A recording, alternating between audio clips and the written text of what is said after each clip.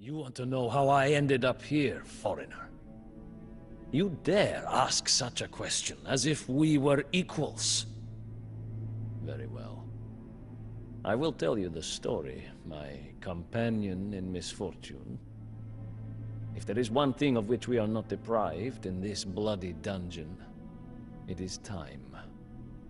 I aimed for the throne, yet I ended up in this dark, moldy prison cell. Beyond these bars lies the land of my fathers, Lithuania. Its swamps, deep forests, and raging rivers are not exactly the heart of civilization, if you ask our enemies. Which makes it all the more astonishing that they have tried time and again to subjugate it. It began when some chosen ones felt called on to bring the light to Lithuania. They named themselves the Teutonic Order, and under the banner of the cross they promised deliverance, yet they brought only death and perdition. Lithuania was not easily cowed. Our ancestors learned how to fight by battling the forces of nature and the beasts of the dark primeval forests. Every one of our soldiers is steeped in that same tradition. But the more that we resisted the Crusaders and their god, the more ruthless they became.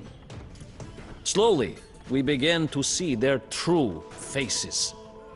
They called themselves holy warriors, but they were nothing more than robber knights. And 100 years of pillaging our lands had made them masters of their trade. They razed our strongholds and torched our villages. Had Grand Duke Gediminas still been alive, he would have put this mob of greedy crusaders in its place. But a devious coup ended his life and left the throne to his useless son, Eunutis.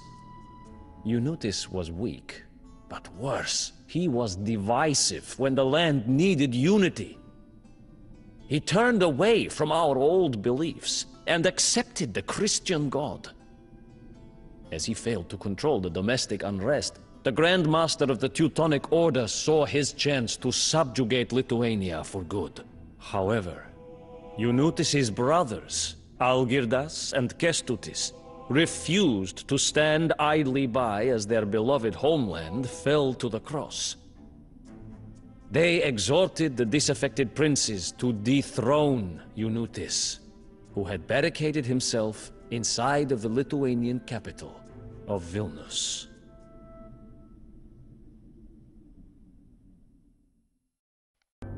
To seize power is one thing. To keep it is something else entirely. Only a fool declares himself the victor after winning the first battle of a war. As such, Algirdas and Kestutis, the victorious usurpers, knew that their triumph could turn out to be short-lived.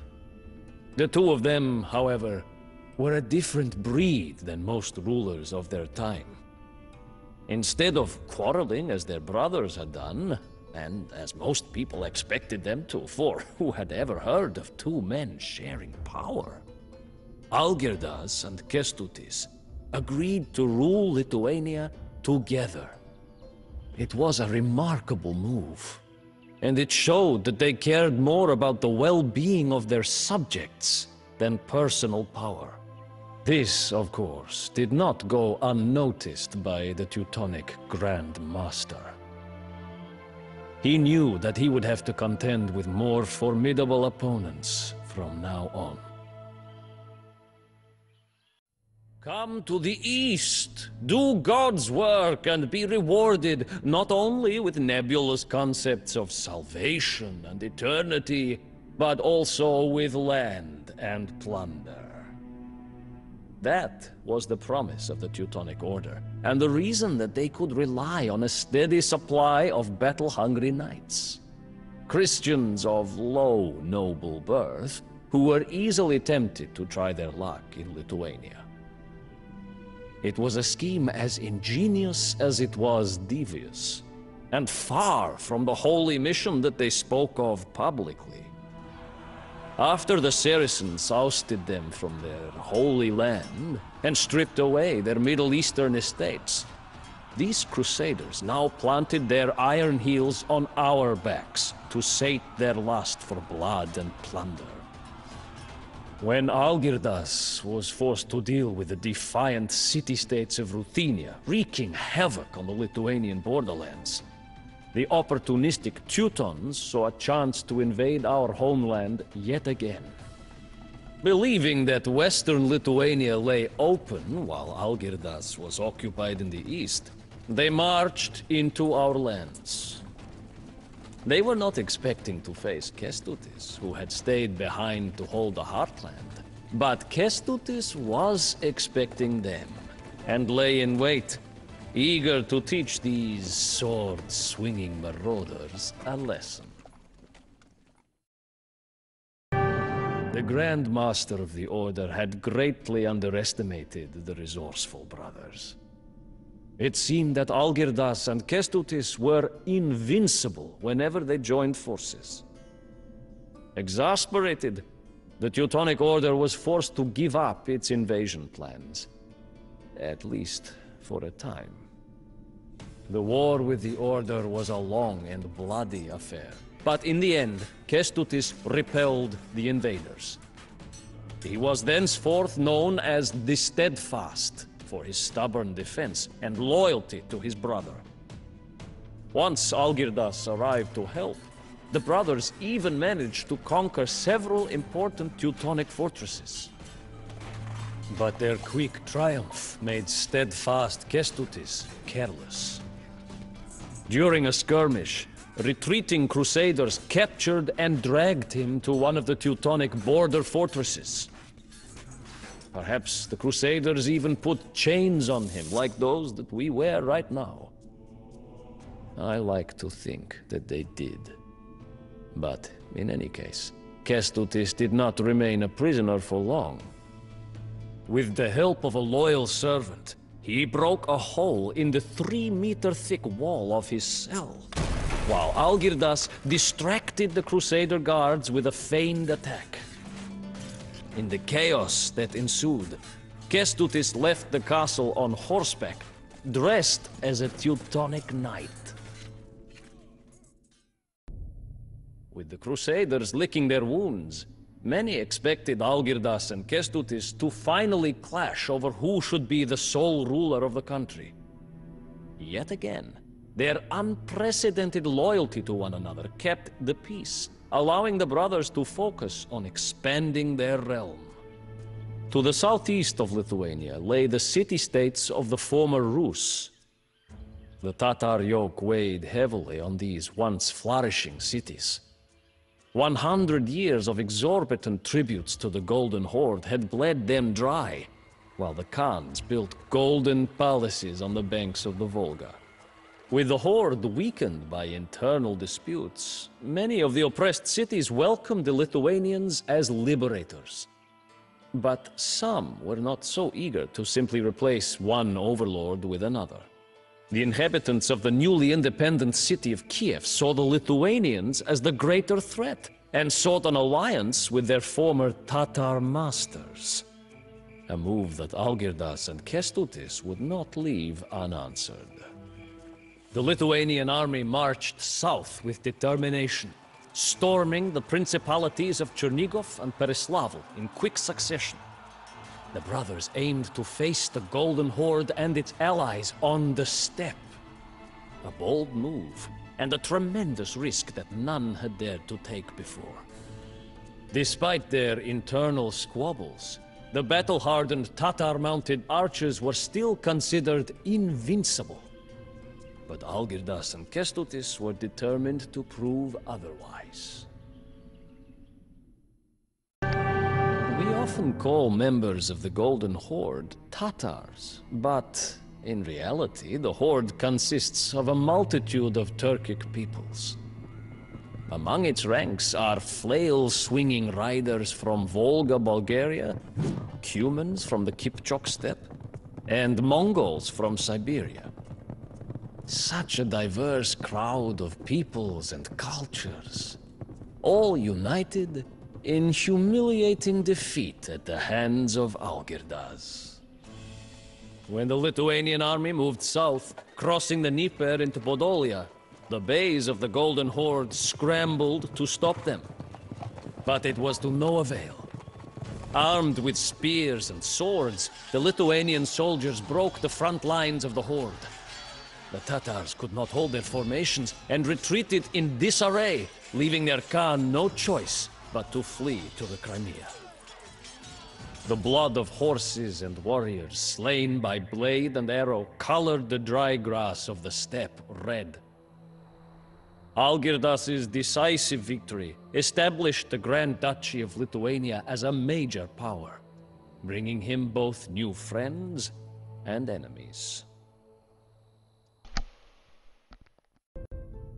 As the Golden Horde plunged towards a dishonorable end, the Rus principalities of Moscow and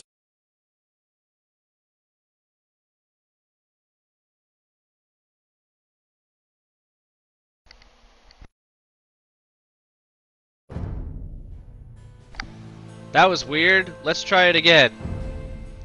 As the Golden Horde plunged towards a dishonorable end, the Rus principalities of Moscow and Tver emerged as the primary beneficiaries of its demise.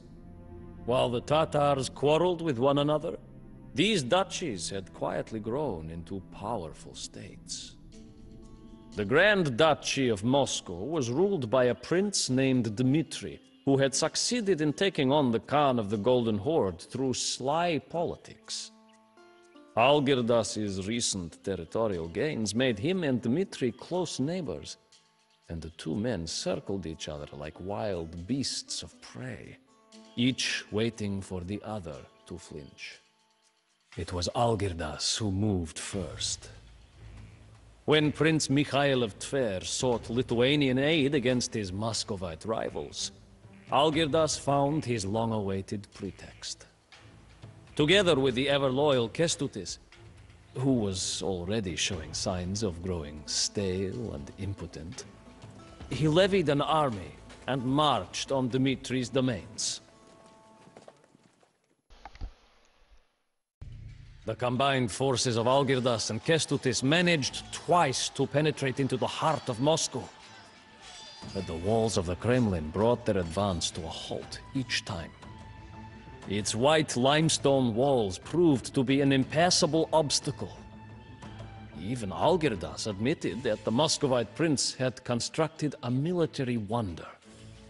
The war dragged on for years. Neither the Lithuanians nor the Golden Horde, which intervened late in the war, could force a decisive victory. In the end, the only remaining option was to sign a treaty that allowed all parties to return home without losing face. Keeping this peace was Algirdas's last great feat. For a man so shaped and defined by war, it was an odd end. But it meant that he died undefeated. We burned his corpse according to the old custom, on a ceremonial pyre with 20 of his beloved horses and many of his favorite belongings. When the flames began to consume his lifeless body, I looked into the blaze in silence. My father had created an empire stretching from the Baltic Sea in the north to the Black Sea in the south. And I, Jogaila, would be his heir. When Lithuania was in dire straits, my father did not hesitate.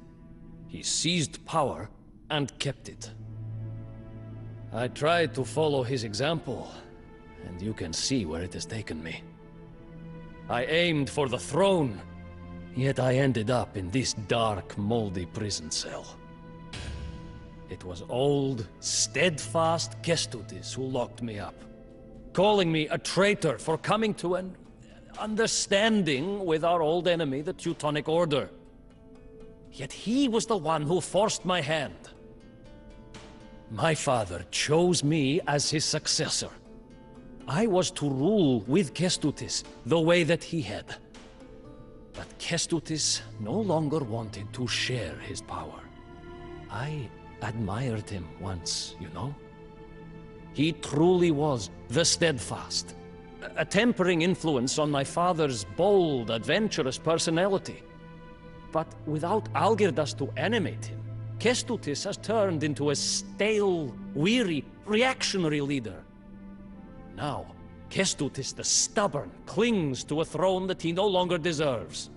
Like all weak rulers, he fears the younger generation.